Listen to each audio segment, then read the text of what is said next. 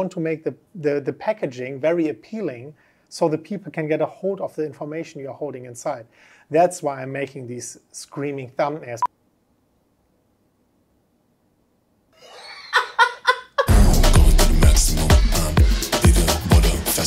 Hey everyone, what's happening? I have a very special guest here today in the office, actually very first one in our new studio. MMCrypto, Chris, man, how's everything going? Thanks for having me, man. Beautiful studio. I can't wait for the discussion today and to talk to this amazing audience. I know your audience, it's cool. Yeah, we have prepared a couple of discussion points. Obviously, what's happening right now, how we're going to continue, what are trends that we're seeing, and yeah, our history actually goes back quite a while. We have originally met in 2017.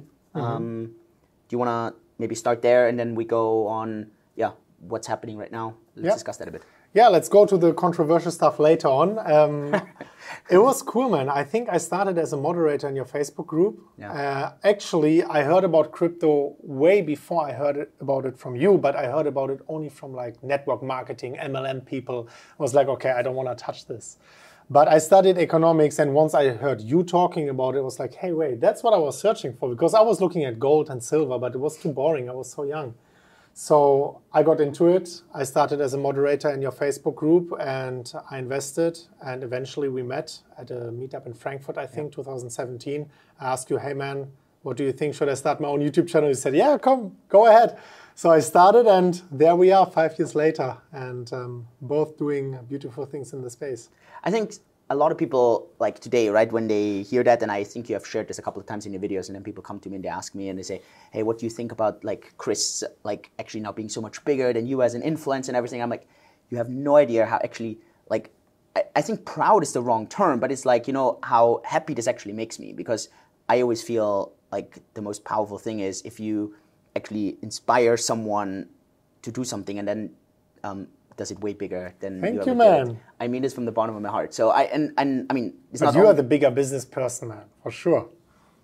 Yes and no. I think in the company also. I mean, I've had people who left the company to start their own business, and they're doing really well, right? And for me, it's the same thing. I think some people, they are just really kind of made for, I don't know, doing their own thing, and others just really fit in to kind of work on something. So yeah, but it helped me. I mean, for sure, you inspired me not only with Bitcoin, but also with YouTube, right? Because you had a YouTube channel. I was like, hey, that's cool. So without you, the butterfly effect, I don't think I would have started a YouTube channel. What was your decision in doing it in English? Because obviously that was for me what I didn't do. I did German, and I never shifted away from that. I did start in German, actually. I didn't know. I did start in German, and then I thought, hey, I want to do English. And I remember how you said, I really remember this, 2017 or 18, you said, rather be the biggest fish in a small one than a small fish in the big one. But I thought, hey, I might as well be the biggest fish in the big ocean.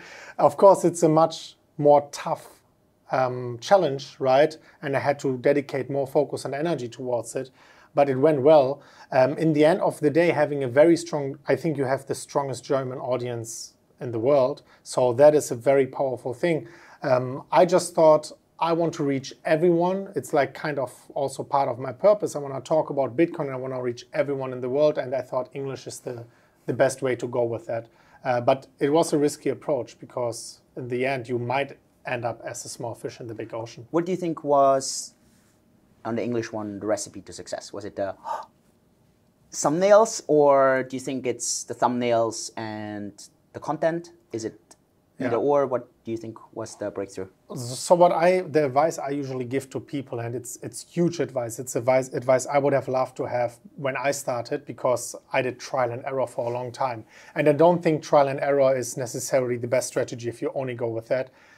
The most important thing was for me to like just look at the peer group, the biggest ones, look what they are doing, like how are they doing their titles, how are they doing their thumbnails, what kind of content is interesting for the people, what's their wording, how do they structure their introduction. So you remodel it, you take the best out of everyone, and then you fuel it with your own soul. That's what I did. And then, of course, once you do that, you do a little bit different.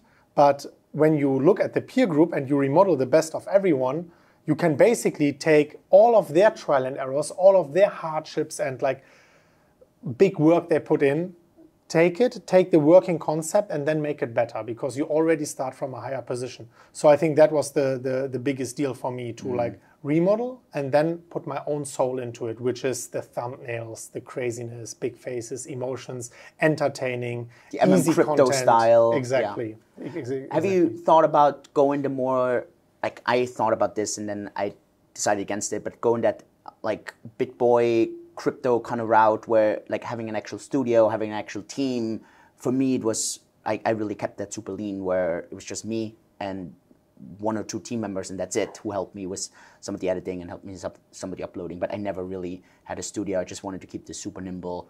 From everything that I see, you have this very similar. Did you think about having, like, making an MMCrypto kind of crypto studio with like 20, 25 people? Was that never on the table as much, or how did you see that? So far not, but I have it in my back head. I mean, right now I'm having it as lean as possible. Like something like this never existed. I only have my phone. I just travel around.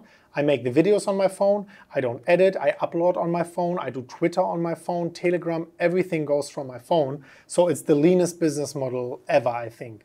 But it's also just very fitting to my current lifestyle. I like to travel around, but obviously now, being above 30 years old, eventually I want to settle. I want to have children, family, right? More chill. And once I do that, I will adapt my business model to that.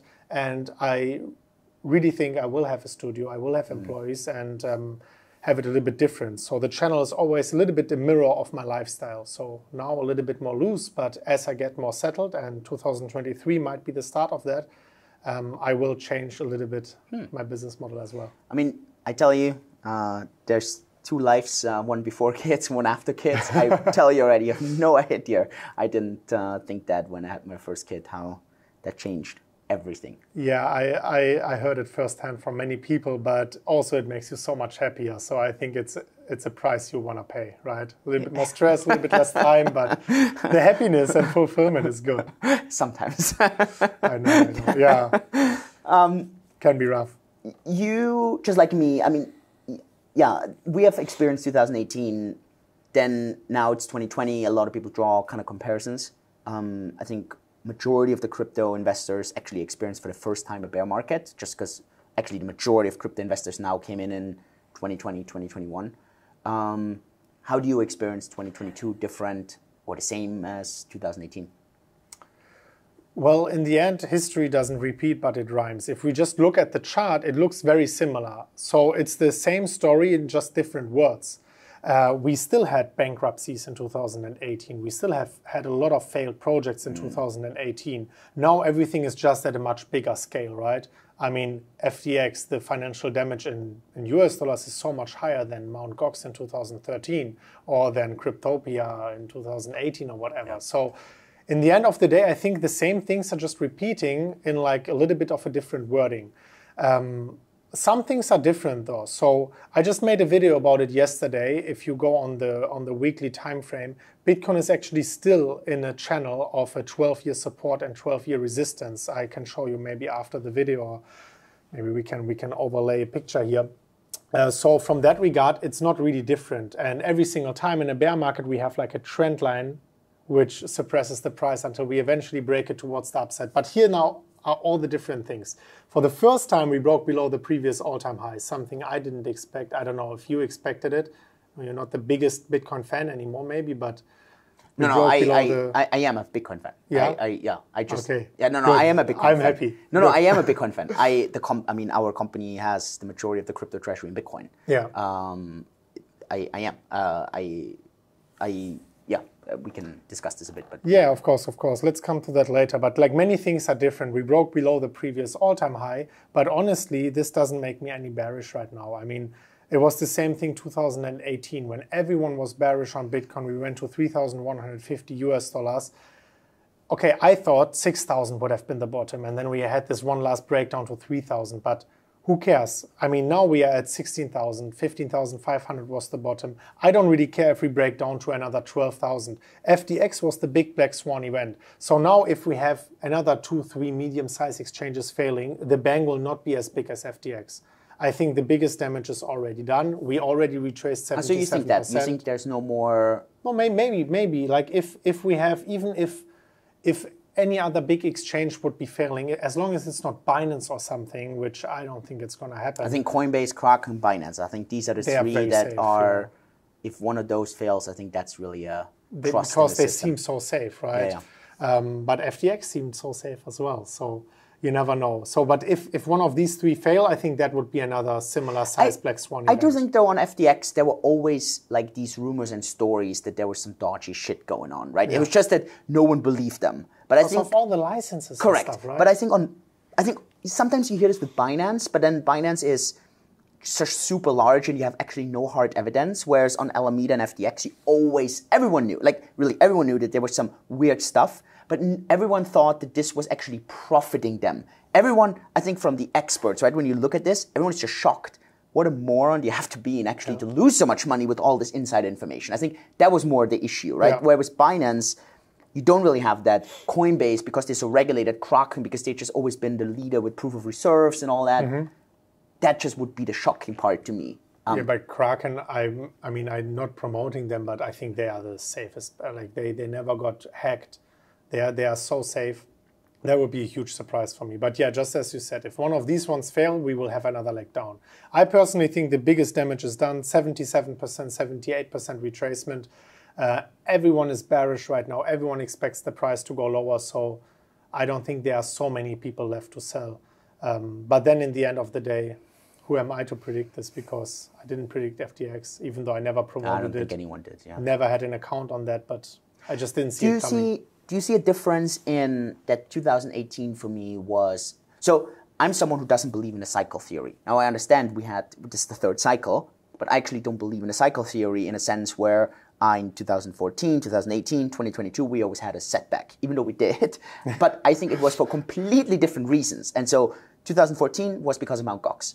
2018 was because the entire ICO bubble bursted. And 2022 was because of the entire global recession. That's how I see it, right? So because it was those three different events, and here's also what I actually think. I think we would have never seen so quickly and so aggressively an all-time high had it not been for all the money printing in 2020 and then 2021. So again, maybe we're fooled by randomness that we have just three data points and we immediately start charting graphs and starting, because we're humans, we love to have these connections. And I sit here and I'm like, I don't want to say this time is different, but maybe it is a little bit different. I don't know if you actually think there's just like macro doesn't have so much of a play here in Bitcoin or crypto. No, yeah, you have a good point. If you just have three data points, statistically, it's not significant at all, right? I mean, in statistics, usually if you go and you make a poll, you need like 200 people participating to have statistical significance. But in the end of the day, we have cycles in every market, in the stock market, sure, right? We have cycles. And in the end of the day, they always crash for the same reason, just because after some time you have reached an overvaluation, which is that much that it just has to come back. So I think that is the common denominator. We had overvaluation in like 2017, we had it in 2021, and we had to just go down. And all of these things like Mt. Gox and stuff, they might be the trigger, but I don't think they were the cause of the bear market. The cause of the bear market is just because it's a law of nature. It has to happen. We have exaggeration to the upside, exaggeration to the downside. And I think this is the common denominator and the cause of bulls and bear markets. And things like Mt. Gox, FTX, and all of these things, I think that's just the trigger for the inevitable to happen. Do you feel one difference that I see a bit is in 2018, what collapsed was the speculation around projects where people just invested in startups and a lot of these startups just collapsed, right? Which is totally normal. And then some of these startups turned into very valuable projects like today, like Binance at the end came actually out of this entire kind of hype, right? In 2022, sure, we had like Luna collapse and we had a lot of DeFi projects that like got completely pulled. But because of, for example, FTX and like Celsius and BlockFi and in Germany, Nuri, and then, I know, here in Singapore, Vault, Hodlnaut, like a lot of companies that actually people used and they thought, oh, like these are great companies. There's like this trust from like retail to who thought I'm doing everything right, where they thought, oh, yeah, I'm getting my 6% and it's a black box. I have no clue how it works, but let me still trust them. do you think that that is a bit different, that it's going to take a little bit longer to get that trust back? Or do you think it just, like, people will forget, they have such a, like, their short-term memory is like not, it is not the key thing anyways, they're just going to forget, then there's going to be something new, or how do you see that? Both. I think it will take time to get the trust back, but people will eventually forget. I mean, FTX was not the first one, it was the 20th exchange or something. We had Mt. Gox, Cryptopia, Bitstamp. Like, I mean, Bitfinex. I mean, I don't know how many have been issues. But no, we had like literally bankruptcies. So many literal bankruptcies in exchanges, and FTX just being the biggest one of them. So I think it will take time. All the exchanges now have to come out. They have to show proof of funds that they are not messing up with user deposits. Whatever exchanges may be moving funds before their proof of funds or not even providing proof of funds, they will probably eventually lose trust, even though some of them will not go bankrupt. But eventually, once the trust is like somehow reinstated, time will heal the wounds, and I think people will just forget, which is a sad thing. They should not forget, but they already forgot. I mean, who in the world everyone said not your keys, not your Bitcoin by 2021, who was really taking it so serious, even though they knew what happened with Mt. Gox in 2013. People just forget. Yeah. Right? How did you manage that? I mean, for me as an influencer, and I don't see myself as much as an influencer, but for me as an influencer, it's very easy because I promote my own business basically, right?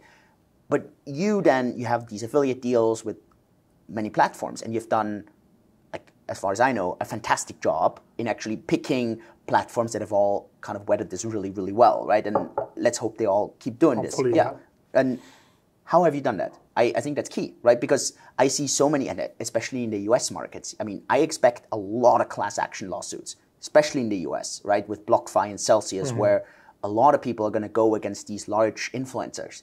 I hear this already in Germany, right? Where, like with Nuri, there's a lot of people who promoted Nuri, and I know for a fact that there's people who are actually going to go for class action lawsuits there.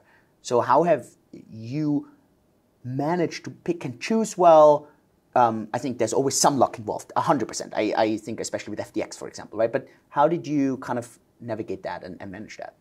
Yeah, for example, FTX, it was so difficult to predict, right? I never promoted FTX. I never had an account on FTX. I think it was, on FTX, it was luck. It was luck and a little bit of my gut feeling, maybe also not to promote them. You need luck, but on the other exchanges, I was usually very cautious. I got approached from some exchanges in their early stages, and I didn't promote them. And then I waited a little bit until their volume was very big, until I saw, okay, their trading engine is working, and that I can say, okay, with a high degree of certainty, that's a safe player. So I have, for example, now Binance. I have also a partnership with Binance just recently signed, because I think maybe that's the safest bet. However, I think caution is the most important thing. After FTX went down, I actually stopped promoting anything, not even Binance, right? Whereas I think it's probably one of the safest ones, because they just have like amazing profitability, right? And where there's profitability, they can always serve user withdrawals, which is the most important factor for the safetiness of an exchange. So I think the most important thing is to be cautious, and I'm now being overly cautious. After this happened with FTX, I removed all the links. I told people, hey, every money you have on either an exchange I ever promoted or another exchange, just withdraw it. If you don't want to trade it in that exact moment, just withdraw it from the exchange. I stopped promoting any exchanges, and until the exchanges are not coming out and showing definite proof of funds, I'm not going to continue with that. So for me, money is not the most important thing. Not even reputation is the most important thing. I just want to make sure that my followers are safe, right? And that they watch content which is safe for them, even though everyone is kind of responsible for themselves. I don't want to like lead people into a wrong direction. So caution is very important on that regard, I think. Yeah, 100%. I mean, completely agree. And I do want to say, I mean, for us as a platform, because we only do yield, there's no exchange, we have such an easier time in showing that transparency. But for exchanges, it's really, really not that easy. And I think most people just don't understand that. So even like these concepts with Merkle proofs, for example, where you go and you prove the funds via the leaves, and that all add at the end to a root. The key trick, and people really need to understand that. That's, for example, why Binance gets criticized so much for their Merkle proof. what they could do is they could make one leaf that has a massive negative balance, and that just becomes one account. So if all the accounts get added up, then the balance, the root on top can actually show a lower number, and all the people who add their funds together actually think, oh wow, yeah, Binance is doing everything right. But then there's this one account that just subtracts an entire kind of asset number. And so that's just really, really, really difficult for exchanges to really prove. And so I just want to like really highlight for people who really understand the cryptography behind it.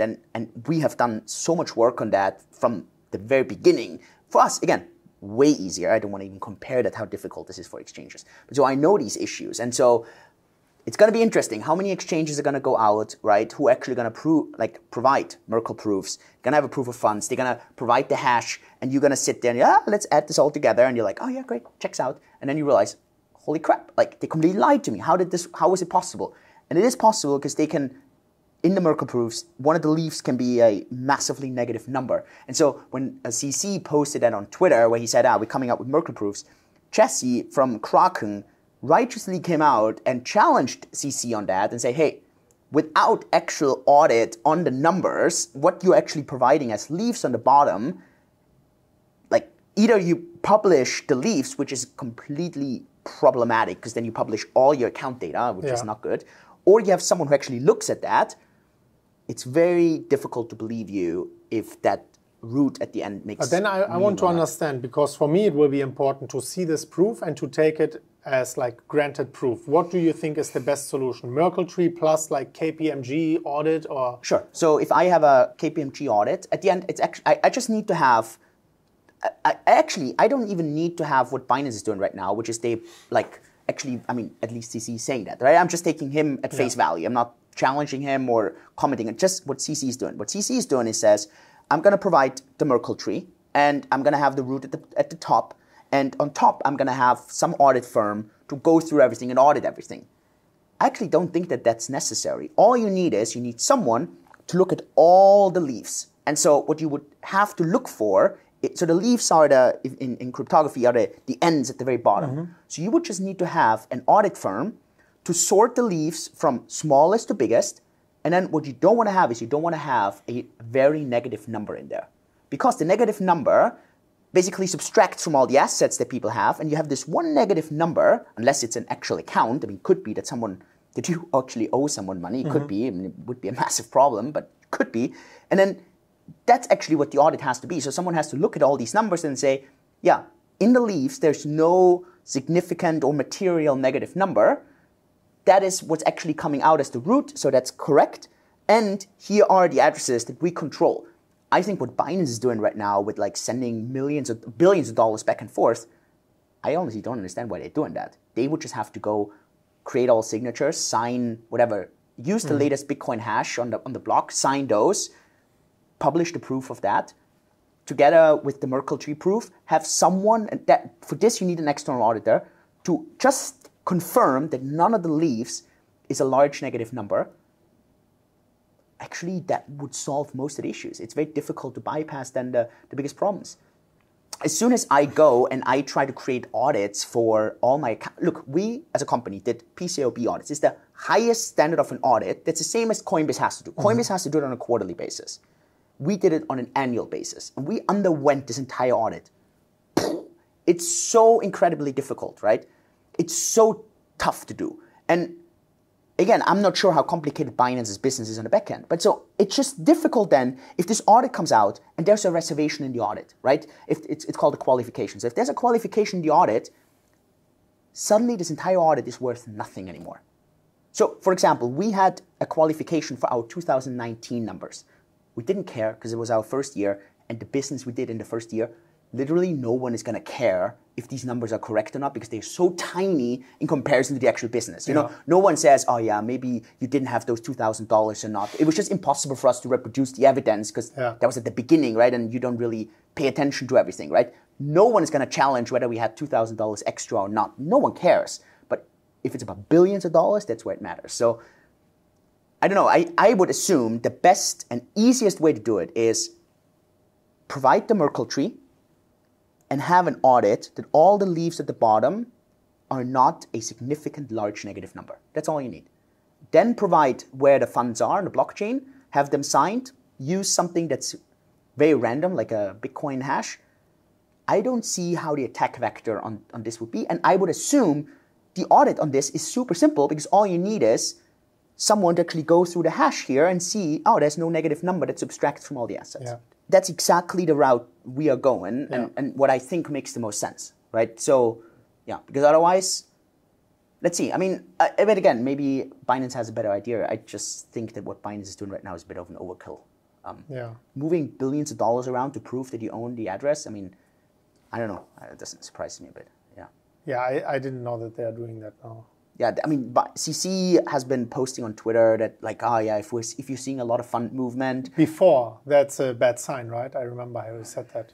He said like, if you see a big movement of funds before the... He says, so if you see a big movement right now on our accounts, don't be alarmed. This is like purely for the cryptographic proof. No, he said something else also before. Yeah, on the other exchanges, right? Yeah, exactly, yeah. So again, I don't want to say that CC is doing something wrong here. I actually don't think so. I think they're doing a bit of an overkill. Yeah. That's just my gut feeling from it. And maybe it is because they don't fully understand how to actually prove it. And I also think, again, for us, for example, way easier to prove than for an exchange that has a lot of leverage built up, right? Not like they build it up, but like where customers build up the leverage. Yeah. So how do you kind of display that? How do you display the liabilities there, the assets? We don't have any of that, right? So if you have only spot and every coin actually has to be used for what it is, there cannot be any repurposing, 10 times easier. Yeah. So I may speak from a very kind of easy horse where someone else is 100 times. Mm-hmm. Let's talk businesses. What do you think, which companies are still okay? Still not from a like solvency perspective, but which business, let's talk business. Which business do you think in crypto is still making money? Maybe they're not cash flow positive right now because like they're hiring or their marketing is aggressive, but like let's talk about which business is still producing revenue. Well, I don't have a perfect overview over the whole market, but I'm very sure that exchanges are, right? Because not only spot derivative, futures exchanges, But then Coinbase, I mean, they're always like very profitable. Burning money like there's no tomorrow. Yeah, but Coinbase is very regulated, and they are not like, I think they are not taking all the opportunities which there are in the open market because of their regulational boundaries. But Binance, Bybit, like all of these exchanges, I think they are still very profitable. If I'm just going on CoinMarketCap and checking their spot and derivative volume, it looks like they should be still very profitable. Let's take Binance, for example. Now in the bear market, compared to the bull market year, they actually, I think they kept their volume or even increased it. Within the bear market, it's like almost impossible. They're US dollar volume, not Bitcoin volume. So if Bitcoin goes down 75%, and you need to 4 times your volume in Bitcoin to keep the US dollar volume, and they did that. So I think they are still highly profitable, actually incredibly profitable. If I had to guess their valuation, it's a private company, I would say it's in the hundreds of billions already. Hundreds of billions for sure. Like I would guess like, I don't know, 500 billion or something, because they had trillions of volume. Trillions of volume. At 500 billion, I mean, that is... Yeah, 500 billion. They had trillions of volume. We could pull up CoinMarketCap I'm just running the numbers. Yeah, I mean, they make money with, and I don't know if they have internal market makers or not, but potentially you can make money on the ABC order book, on the spread, on liquidations. You don't really make money. It goes into an insurance fund, but this money will not stay there forever, right? Then on fees, then also with your investment arms, if you are listing a project, they can take like 2%, 5%, 10% of the supply. And by just listing them, it increases the valuation of the project. They just invested in pre-listing and pre-announcement and everything. So like all of these things, they were incredibly profitable in the bull market. And if some of the things I mentioned are not profitable at the moment, at least the trading they are offering to the customer, spot and leverage, like derivatives, futures, this is still profitable, especially if you look at the volume. So they are highly profitable. I mean, Binance, I'm sure they are. Like if I had to choose the most profitable company in whole crypto, I would choose Binance. actually even like worldwide they are in the tops. Yeah, I mean, I think if I could own one business, obviously aside of my own, and I could just flip and choose, then obviously I think finance would be the. But that would add stress to your life. You know that, right? A lot of stress. I mean, I would never be able to run. I actually believe I wouldn't be able to run Binance. I mean, if I just see what CC is doing, I don't know if CC has kids. I don't know, but like, it's incredible. As much as he travels and how much like. I don't know. I wouldn't want that, to be honest. Yeah, it's insane. He's traveling like multiple times per week sometimes. Yeah. Going to all different countries, getting licenses, shaking hands, networking, conferences. Yeah. It's incredible. He has like 5-minute meetings scheduled in his calendar. Dude, I always like say the same thing. It's like you can have anything as long as you're making the sacrifices. And I think like people like would love to have certain things. They're not willing to make the sacrifice. And in this case, I mean, I would never make the sacrifice that CC is making right now. I wouldn't. So yeah, exactly. I also think the same amount if you look at Elon, for example, right? I mean, so many people are like, oh, Elon, like, dude, you would never want to have the trade-off that he is making, like that hate, that pressure, that stress, 20-hour days, and people would not be willing to live up with that. Yeah, Elon is also a beast. I think now he's going into a battle with Apple. I saw that. My goodness. Like I thought, okay, Twitter, he won, right? Now he's going for Apple. What's the next? Amazon or what? What I don't understand though is, I mean, I didn't want to tweet that because I don't want to kind of rattle or something in him out. But I don't understand how on the Tesla app, right? So if on the Tesla app, you can buy subscriptions and you buy them on the app. You have to fill in your credit card data and so on. Yeah. How is that not falling under the App Store? I'm just, I don't know. I always felt like, but then I'm like, maybe they have like a separate kind of arrangement, right? But then on Twitter, the $8, he's complaining that he loses 30% to Apple. But on the Tesla app, that's actually not the case. And I also need to download it and I don't know. What do you mean? So, okay, so on the Tesla app, right? So like on the car, you need to pay certain subscriptions. There are certain things you have to pay for on a monthly basis. Oh, you have a Tesla, right? Yeah. So you always need to kind of go in there and you need to like, pay for that. Mm-hmm. But it doesn't go through the App Store. Of course, no. But the rule, as far as I understand, right, on the apps that you download from the App Store is, if you download the app from the App Store and there's a payment in the app, you need to pay 30% to Apple. Yeah, but I don't think Tesla is doing that.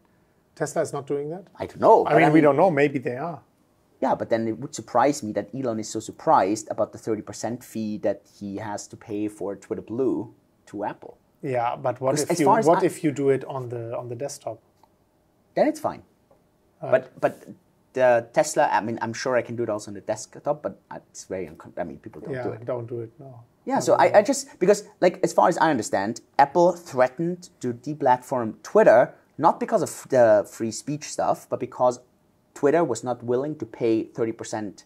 Are you sure that's the reason?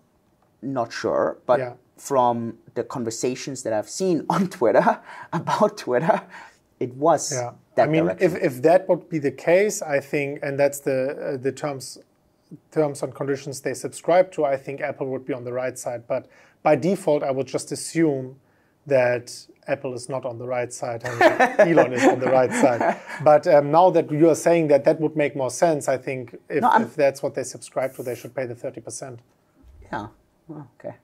I mean, if that's what they subscribe, if you agree to something, if you give your word, you shake hands on something. Yeah, but because the entire discussion then is that Apple like kind of rattled around like getting all these companies in who are also against paying 30% to Apple, and then I don't know. I mean, for me, it looks like that since Elon Musk took over Twitter, that he's getting a lot of backlash. I mean, many companies stopped advertising on Twitter. I think many companies, and I don't know if Apple is part of it or not, they don't like that free speech is pushed so much on Twitter. I mean, I'm still on that narrative.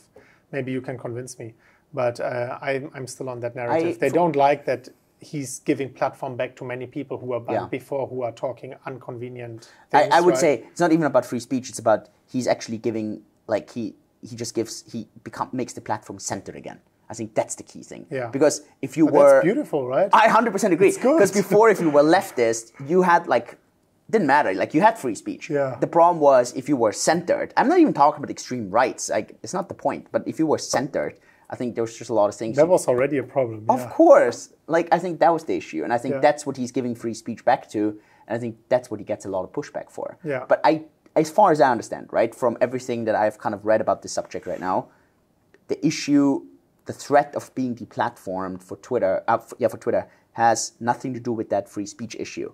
It's more on the $8. But Elon, in his creativity, the way he spins it, is he spins it's like a big marketing gag. And sure, he says, hey, you guys want to charge me 30% of my $8. I'm already losing billions of dollars a year on this, and now you're kind of charging me another 30% on that. Don't you like free speech? I think that's how he's spinning it. Yeah. Would be smart, right? Because it's the right way. It already looks like in 1 year in the future he wants to release his own phone with Twitter on it. Yeah. So that would be the right first marketing move. If he does that, then it's gonna be crazy. Yeah. It's gonna be crazy. I will buy it. I don't know if it's. I would just support it. It's unlikely to be better than an iPhone. There's so much research and development in that. It's a beautiful device, but I'm just gonna buy it. It's gonna be funny. This guy is so It's like he's making his own simulation, and we are all living in his simulation. What I agree. What I always love about him is that, at that level, how he can still have that sense of humor, that these jokes. I mean, just walking into the Twitter headquarters with the sink. I don't know. Like, who does that? You know what I mean? So funny. Who does that? The only thing which was funnier was these two ex-employees standing with did you see that? In front of the Twitter office. This was the only thing which was topping it. I have to go back to my husband and wife. It was so good. These two guys were geniuses. It was so funny. Wow. That was a funny year today. Thanks to Twitter. It gave me a lot of fun days.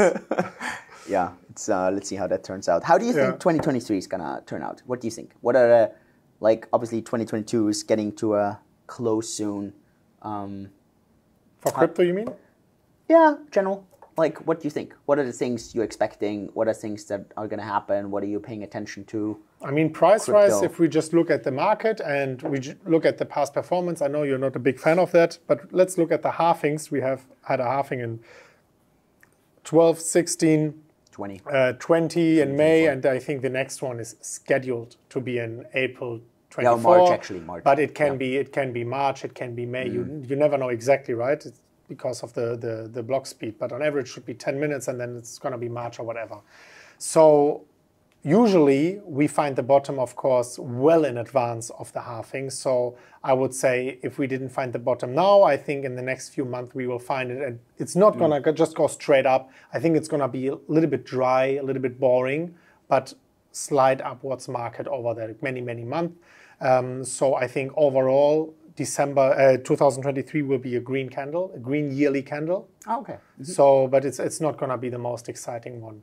But I think it's going to be a green yearly candle. Just looking at the past performance and at the cycles, this is what we should see. But then there are so many exogenous factors. Are other exchanges going down? What's going to happen with the US dollar index? How are the interest rates performing? So all of these things are very difficult to predict. Then we have wars, we have the election, right? Many things very hard to predict. So price-wise, I still think it's going to be a green year, because I see the market to be close to the bottom or at the bottom.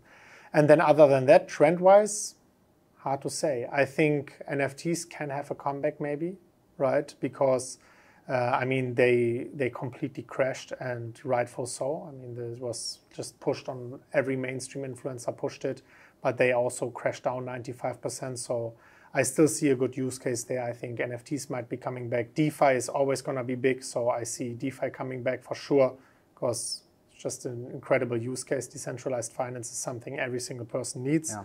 So that, Bitcoin, and of course... What do you think Bitcoin needs? Bitcoin needs? Yeah, what do you think? Mean? What does it need to... It needs a lot of time, right? Bitcoin needs a lot of time. Not necessarily anymore for regulatory approval, because it already has pretty much approval everywhere. But it just needs time for adoption, for widespread adoption, for the market to be cleared out, for the bear market, for people to be shaken out of the market. So I think it all takes a little bit more time than we thought and than we wished. I thought the last bull market would have been the top of $200,000 US. It was just 64,000. So I think it doesn't really need so much. Bitcoin is a Kraken, it's decentralized. It's taking over everything by itself just because of its decentralized nature. After time, we will get more and more merchants. We will get more and more countries or governments approving it as an asset. Implementing it in the implementing it. I mean, I know you are not so pro Lightning, but Lightning takes also much longer than we thought so far. But potentially this has a potential, in my opinion, in the future. So this will also take a little bit more time. So I think all Bitcoin needs is just time. Whereas other things like centralized projects, they need development, they need marketing. Bitcoin just needs time. Do you think do you think we're gonna see ever another coin taking #1 spot? Do you think Bitcoin will always hold that? Do you think, I don't know, maybe Ethereum or maybe something else? If anything, Ethereum, but I still think Bitcoin is gonna stay the #1. But if anything, I would say Ethereum. Because I believe in network effects, right? Yeah, I agree. Of course, there are many people who are coming out and they talk about like, okay, MySpace was so big, they had all the network effects, but you can't really compare that. Bitcoin is at a point right now where I think it will be very difficult to get on top of that. And I think Bitcoin will keep ranked #1. And if anything, if I had to bet on anything else, I would say Ethereum, and just for the same reason, network effects, and has the biggest development community, has a lot of apps running on it, and I agree, and especially the two the most decentralized platform compared to like Solana and everything else. Web3 and DeFi, which both on Ethereum are very, very strong, and to me these are the two kind of killer dApps, if you want to call it, that this ecosystem has seen. Yeah. So Ethereum, I agree. I have like 90% of my portfolio is Bitcoin and Ethereum. Yeah. Even more than 90% now in the bear market. Yeah. I have to check, but it's most of my portfolio. Yeah. I give you my, like you mentioned that I sometimes come across, and actually a lot of people I think actually believe I'm not a Bitcoin fan. I'm actually, so here are... I thought so. I just heard last week, I heard something else. Okay, so I believe people invest into Bitcoin for completely the wrong reasons. And because they do, their investment decisions are horrible. Like, people have invested in Bitcoin as an inflation protection. But the reason this doesn't really work, in my opinion, is because it's not tested for that. People don't trust it well enough. They don't understand what's actually happening. There's a very small group right now that trusts Bitcoin. The majority of money, the majority of people don't, right? They don't. If I know that people think if there's a war, money will go into Bitcoin. It's very unlikely. If there's a world war, the majority of money will still go into dollars and into gold. Why? Because that's what people are used to. Sure, there will be some of the Gen Zs and Gen Ys who are like, screw the gold, screw the dollars, I'm going to go into Bitcoin. Sure. But is that really the large amount? Maybe. I don't think so, right? So I don't see that part so much. Then this payment narrative. You can read Cryptocurrencies Simply Explained. I published that in 2016. Yeah, 2016. Yeah, that book actually talked about why Bitcoin is very unlikely to ever be a currency. And I'm just actually going to publish this video, you mentioned this, about Lightning. Lightning is the best lie that a lot of the Bitcoin maxis sold to Bitcoin followers. And it actually upsets me because it's so obvious. And the reason why, and again, I'm not taking anything away from Bitcoin. The majority of our company treasury is in Bitcoin. I want to be very clear, right? So I'm a big believer in Bitcoin. I just want to explain what I'm not a believer in. The reason why Lightning doesn't work is because all payment flows that we have, let's say 99% of payment flows are one directional. So you get money from someone, you collect that one way. You pay your favorite hawker center here, like for food, right? You go and pay the hotel. You go and pay the airline. You never receive money the other way. It's always a one way. 99% of our fund flows are one way. In Bitcoin, this is no problem. In Lightning, there's a problem. Because as soon as money or coins have to go out of a channel and they have to go into another channel, you need to settle back down to the mainnet. And so if you calculate it down, you can probably have about 300 to 400,000 people actually use Lightning for their daily work. Otherwise, you fill up the entire Bitcoin mainnet. yes, you can scale unlimited transactions, but that doesn't help you because all these payments are one way. And somehow you need to get the liquidity out again to reset, because otherwise all your money is with Starbucks, and now how are you going to pay for the coffee? You need to somehow get money into the channel again. That means mainnet transaction. So you get this money in so you can pay Starbucks. How else are you going to... Starbucks is never going to send you money. So that's the main issue.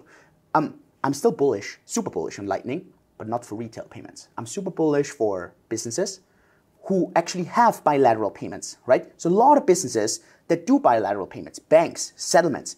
That's why I think PayPal, Strike, all these large businesses, I actually think Lightning is going to be massive for them because they can screw Swift and they can screw SEPA and they suddenly have this instant settlement platform. I completely agree on that. I struggle, and then and so you actually see this tendency. You look at the Strike app, right? Strike from Czech Molnar, who in South America, he sells it as Lightning. There's zero Lightning about this. Zero, right? Everyone that uses that app is centralized. Completely. There's not even anything has to do with Lightning. So the way he sells Lightning is that on the back end, this app uses Lightning. That I completely believe. That I completely am sold on. So if I look at all that, I just don't understand how Bitcoin can be used as a currency. I just don't see that. What I totally believe is when people say, oh, Bitcoin is a settlement network, 100% believe that. That's why I also think it's genius how Blockstream sold Lightning and then they add Taro in there, which has DeFi on Bitcoin. They add what? Taro, T-A-R-O, is like this application layer in Lightning for DeFi applications. And the reason why I think that's genius, because that allows for DeFi settlements, for USDT and so on, within Lightning. And that, I totally believe, has zero impact on the Bitcoin price, on Bitcoin. But I think it's really, really powerful as a value for the network. So if you ask me, why do I believe in, why do I invest in Bitcoin? And why does my company have the majority of the crypto treasury in Bitcoin? It's mainly one reason. And that is because Bitcoin is the strongest brand, it's the strongest network. It's so difficult for any other coin to replace that thing. It's not going to be the top performer, but it's a finished product. It doesn't need, any upgrade it has is optional. Anything it has already is fantastic. It's already there. That's why I actually bet on Bitcoin. If you're asking me which coin is going to perform better price-wise, Ethereum or Bitcoin, oh, Ethereum all day long. And it has. However, Ethereum has so much risk. What happens if Vitalik goes out there and has a crazy idea, right? What happens if he says, oh, sorry, guys, we're not allowing the unstaking, right? There's no unstaking, sorry. We changed our mind. We're all screwed. In this very next instant, everything will crash. What happens if USDC or Tether says, oh, sorry, we're not joining the next hard fork. We're going to do our own thing. Ethereum is screwed. You know what I mean? So it's completely screwed. Bitcoin doesn't have any of that. And so that is why I feel from a risk perspective, you should always take Bitcoin. From an upside perspective, Bitcoin is definitely not the best choice. I think overall, the most important thing is both, a risk-return perspective, right? You have to set, if you just go, you can't go only for the risk perspective or only for the return perspective. You always have to set it into perspective, right? I think from a risk-return perspective, Bitcoin is still the best because let's say the currency is out of the room, right? Let's say it's not going to be a currency store of value. Even as a store of value, you have an upside of at least 30x. You I'm not disagreeing. Yeah, match the gold market cap, and Bitcoin is superior to gold in so many regards. Just okay, of course, gold has more adoption, right? And it's more accepted on from more merchants and at more places in the world. That's it. But everything else, divisibility, censorship resistance, not confiscatable, everything else, Bitcoin is superior. So let's just set it at the market cap of gold.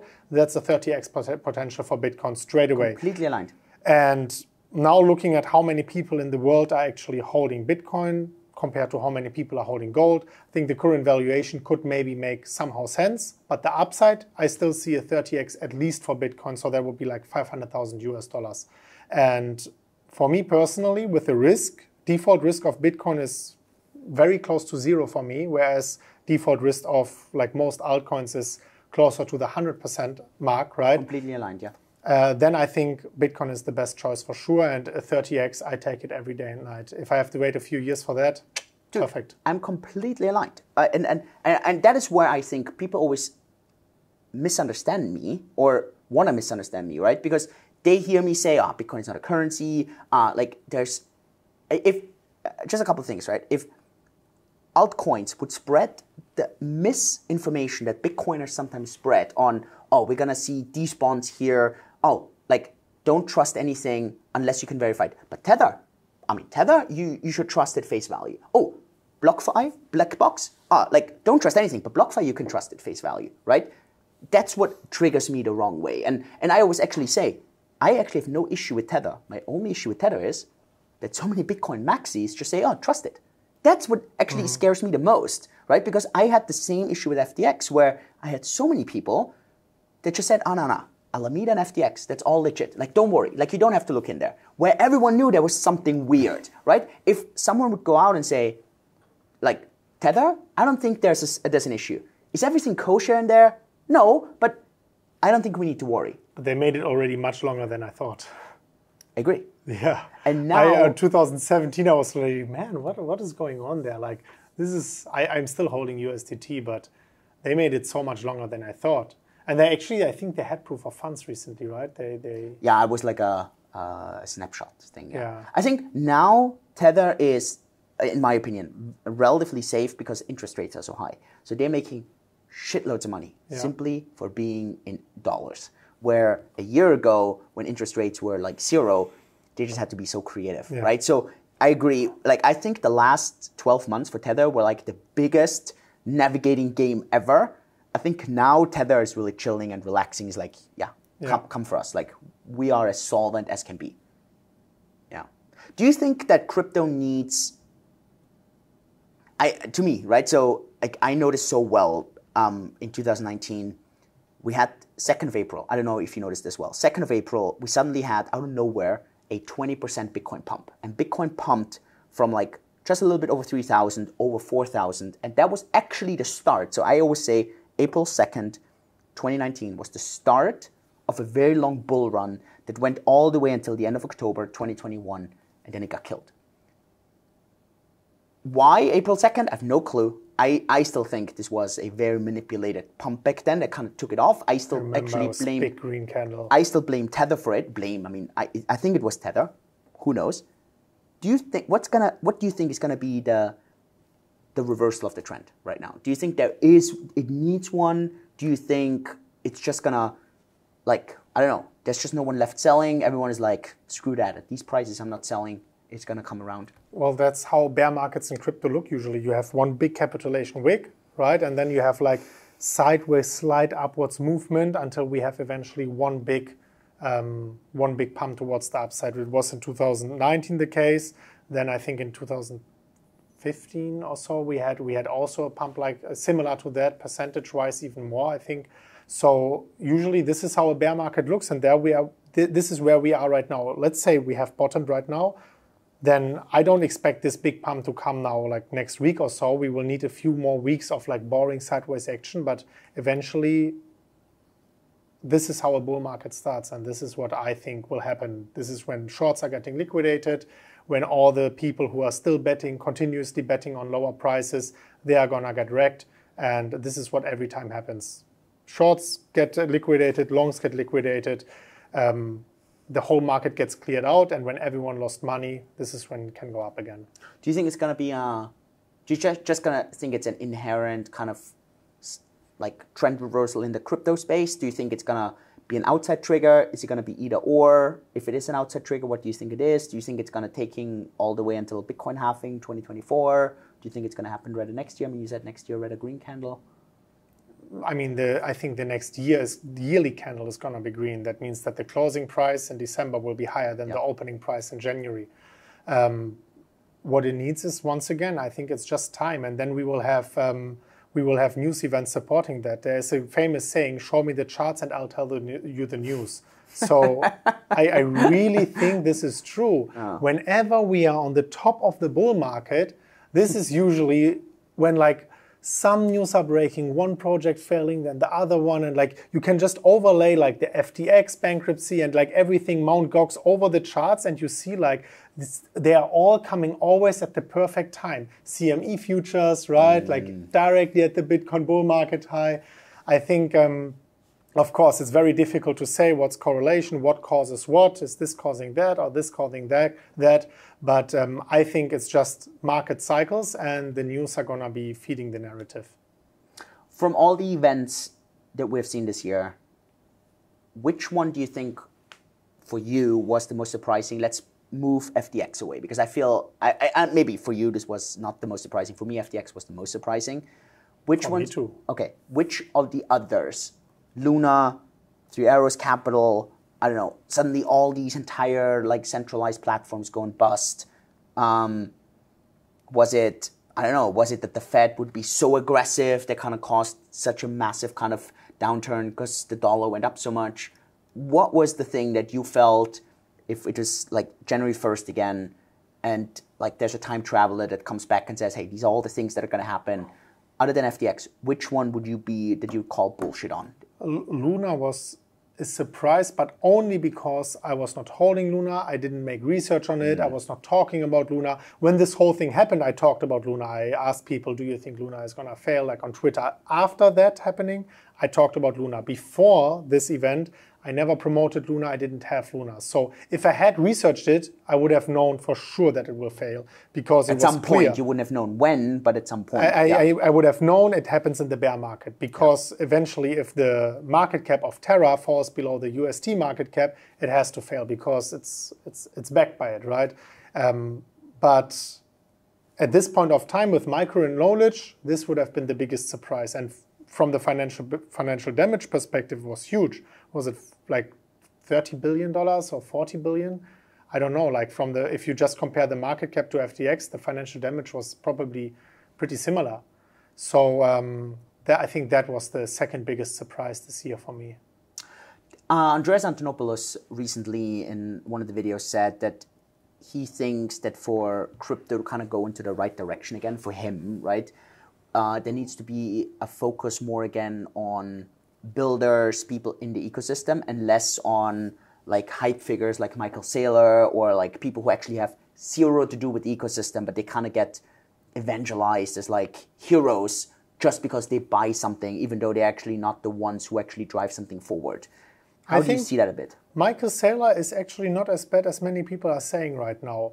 Yes, he is of course hyped a lot, but also he's not just buying, he's also providing education for other companies who want to add Bitcoin for their balance sheet. I think fundamentally this is a beautiful thing, and he helped the ecosystem a lot with that, even though the timing was maybe not perfect, because now most of these companies are maybe not the most profitable. But I really think he helped a lot to bring Bitcoin not only in the mainstream where people like see it on YouTube and on like news and everything, but he's actually bringing also companies in, putting Bitcoin into their treasury. Whether this is as successful as he wanted or not, I don't know, but I think it was a great plan and it was a great thing to do. So people like him are actually pretty valuable. But in the end of the day, of course, we need people who are building and who are giving crypto a good name again. So I don't know, people like you and of course many others, people like CZ so far, I think he's doing a great job. They are very important for the industry as well. And they are not only giving us good headlines, they are like driving us forward fundamentally, right? Giving use cases to crypto. And I think that's very important. So whatever Andreas Antonopoulos says, usually blindly I can sign what he's saying. He's like usually right. What do you think people, I mean, I know you in person, so it's a bit different. What do you think people that don't know you in person, that only see you on videos, what do you think they get wrong about you? Well, if they only see the title and the thumbnail, then for sure they get a lot of things wrong, because they would think I'm just like screaming Bitcoin now in big letters with like emotional faces. If they then watch the video, it's probably getting already a little bit better, right? Because I'm a little bit more calm besides the introduction. And I think some people might think I'm just like hyping things a lot and being too emotional. But in the end of the day, I want to make my videos entertaining. And if I have an information to provide to people, then I want to make it appealing. So if you think about having beautiful chocolate pralines and you want someone to taste it, you don't put it into a boring, shitty bag, right? You want to put the beautiful pralines into a shiny bag. You want it to make it appealing to open it. If you don't make that, people will not touch this package and will not taste the beautiful pralines. So you want to make the packaging very appealing so the people can get a hold of the information you're holding inside. That's why I'm making these screaming thumbnails, because I know by psychology, it's just numbers in my YouTube backend, the click-through rate is higher. So I want to make the click-through rate the highest possible. I want to make the impressions I'm getting the highest possible, so I can fulfill my purpose. And if that means that like 10-20% of the people don't like me because they only watch the thumbnail, or they make their opinion about me the fastest they can, then so be it. It's the necessary price I have to pay. I think that's something similar Elon Musk would say. He's very 100%. Controversial. He has some people who hate him, some people who dislike him, who disagree with him. But with the exact strategy he is going right now, he's reaching everyone. Everyone knows him, and he's getting towards his goals much faster than going the safe way and going the way that everyone likes him. So it's not my goal that everyone likes me. Have you ever had your YouTube account blocked or any issues with that? 2 times. Really? Deleted 2 times. What? Yeah. What happened? Both times I had an institution in my title, which starts with the F. No way. Yeah. And U.S. institution that starts with F. Yeah, you know the institution, yes. 3-letter word? Yes. I had this in my title, and I got my channel deleted 2 times. No way. So I decided not to talk about this topic anymore. Yeah. First time I was like, okay, this is an algorithmical mistake. What happened here? It was 2020. I was in Thailand. But the second time I saw the common denominator. How big was the first time was like around 50,000 subscribers, and the last time was in 2021 or beginning of 22. It was already much bigger, hundreds of thousands of subscribers. The second time it got deleted. And the second time I knew the common denominator, Holy right? shit! Yeah.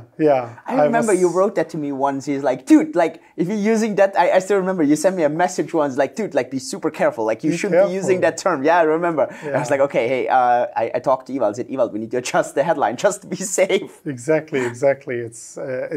I would not do it. That's another thing, right? If you want to maximize your impressions, there were so many truths I wanted to speak, so many things about like whatever happened in 2020, right? We all know it with the lockdown. So many things I wanted to openly talk about, to tell people. But if you do it and your reach gets limited, no one hears you, right? Yeah, or your account gets completely banned or something. Yeah. I mean, there's a lot of people who really lost their accounts, and that's it. Exactly. So you have to be very careful. So what I did is I continued with my content, and I just made like sometimes stories at a party or something, so people understand like I'm not freaking out about everything, right? And I try to subliminally give people the message I wanted to give them. I think that was the best way, because if you speak up on the wrong platform, in the wrong way, then you can lose your reach. What are currently, like, I don't know, what's a great book? What's a podcast? What's something you're reading, watching that you feel like is not, like, I don't know, it has not been discussed 6,000 times somewhere, but like you feel that this stuff that people should read or watch, a book, a podcast, I don't know, something that you felt you got some value out of it? Creature of Jekyll Island, maybe. Oh yeah, okay. It's maybe I would say some other books, but they are like usually everyone already heard about it, right? Yeah. But this is one which not everyone. Whenever I recommend that, people are always like, this is just pure like conspiracy theory, especially because in the later parts it talks about like climate change and so on, right? And people take this super like personal, like. It's also difficult to read. I have ADHD, and reading is difficult for me. This book is pretty heavy stuff. Yeah, and it's a long book, yeah. Yeah, but even if someone doesn't believe in this or that, it's at least good to like see a few different viewpoints so you can question your current narrative. So I think even like I listen to conspiracy theories sometimes just to like question my current standpoint. And certainly many of them are completely weird and wrong. Like this reptile stuff, and I don't buy it. But at least I listen to it, right? I just want to make sure. Where's this stuff coming on? Why did I see this now about the Satanist stuff at the moment? I don't understand this part. Did you see this, like how Satanists are taking over the world? And I'm like, why am I getting this on YouTube? I don't understand it. Yeah, so suddenly I didn't see it. I didn't get it recommended. Okay, maybe I don't know what I clicked that. But there are Satanists. Yeah, what is that? What is that? I don't even understand. I don't know much about this theory. Like, I was like, not interested. Like, get me away from that. Like, I don't care. Like, but what is that stuff? About this specific thing, I don't know. But I know that many of these theories also hold truth. Not all of them. That's why you can't just blatantly say that they are all wrong. Look at Balenciaga. This is for me 100% thing. Did you see it? Yeah, there's this high fashion brand. Yeah, I just saw where this was with the kids, right? In this very questionable. Not questionable. It's 100% for me. They had like a court filing about like pedophilia on the table while they had their photos or something like that in this, and then like some kids with a teddy bear in like sex clothes. It was sick. There's like 100% wrong. What's that? I mean, no one can say honestly, I anything didn't follow it. I didn't follow it. Like, I just obviously just saw it a bit on the side, right? And Chicken Genius, who's like an influencer here in Singapore, like I'm really good friends with him. And like we talked a bit about it, and he posted about it, and I was like, what the?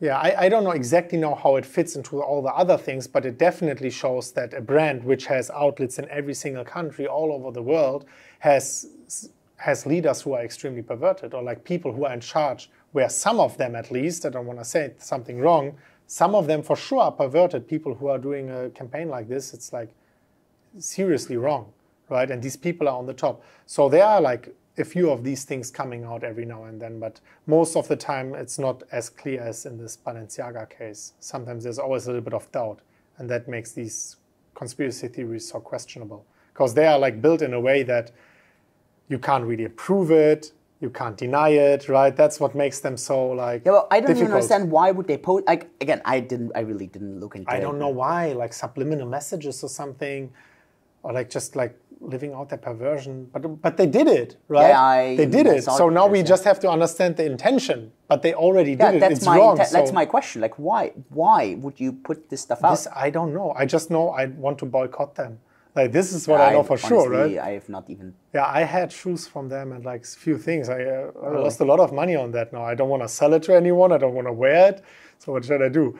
But yeah, you're right. It's difficult to see the intention behind, right? But clearly there is some network of people who are like having these weird perversions, and it's sad. Right? Full on, full on. I mean, there's a lot of people, right? When you go into like the Jeffrey Epstein kind of story, and you kind of dig that rabbit hole, where a lot of people say that this is. And again, I mean, I heard similar things about that story now, where they're like, this is just like kind of instrumentalizing, like testing, seeing what's accepted, what's not, right? With Epstein, where people are like, this is just really purely an instrument to kind of get dirt on people, to test what can go right, what can go wrong. Yeah, I mean, it goes down very dark rabbit holes. I just, actually, I don't know, I really didn't go too deeper into it. So it's just like, what's going on? Yeah. Cool. Where are you off to next? What are next plans? Traveling? I just extended my stay here in Singapore. I like it. I like the food, unlike you. I'm going to stay here a little bit, then maybe travel Europe, go back to Dubai. And I'll see. Just a little bit of traveling. And I want to travel less in 2023. Oh, really? But I'll do some German Christmas markets, I think. Nice. Yeah. Yeah, maybe I'm going to be in Europe over Christmas, so. Cool. Yeah, it would be definitely nice, yeah. It's the place to be. It's like nice to have snow and like the old Christmas vibes we know from our childhoods. Yeah. Get the childhood memories a bit, right? Yeah. So beautiful. Oh man, that's really good. Cool. I mean, we went through everything that I had written down to kind of discuss. Any points from your side? Any things that you feel you want to bring up, topics or whatever, or did we cover everything? I just want everyone, especially people who watch this until the end, I want people to understand that Bitcoin is money, right? Bitcoin is being smashed right now. Everyone is talking badly about it. Please remember the reason why you are buying Bitcoin, right? True. You are buying it as a hedge against the current system. You saw already third world currencies collapsing, second world currencies collapsing. And I already said the next ones are going to be the first world currencies. You already saw the Great British Pound, Euro, all falling against the US dollar.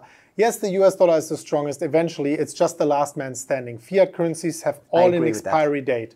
Every fiat currency has an expiry date. It's historically, no fiat currency has ever survived. If you have the supply completely fluctuating only towards the upside, this has an expiry date. I agree. And we are in Keynesian economics, where you should usually print in busts and remove currency supply in booms. We are only adding since 1971. And I think that's why Bitcoin has the biggest use case, and I hope that people are not forgetting that. I know it's boring for like more than a year. I don't even think we topped out in October. I think we topped out in April at 64 because it was 5% up while the inflation went 7%. So the second high was actually purchasing power lower than the previous high. So the bull market is going on, the bear market is going on since April 2021. We're talking about 1.5 years. And I think, in my opinion, it's a good time to go into Bitcoin. Of course, you might lose more. It's no financial advice, right? Invest what you are willing to lose. But I think Bitcoin is a great bet long term, and we are buying it to actually escape the current system and to secure our purchasing power. And everyone who watched until the very end, please, please, not take this advice, but at least listen to it and think about it and, yeah, make your own conclusions. Agree. And I just want to say thanks. Even in our own company, right, we have like grown adults, right, who like when they listen to you, they're like, oh man, I love what Chris is saying. I'm like following every video, right? Like just when you came at the party, right? Like one of our team members stumbled to you, was like, Chris, I'm your biggest fan. And then afterwards, like, I'm shaking.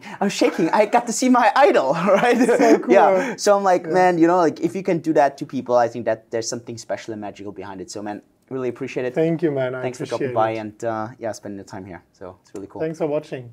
Cool. Hey, everyone, click, subscribe, like, share, comment, and then see you next time. Thanks so much, everyone. Appreciate it.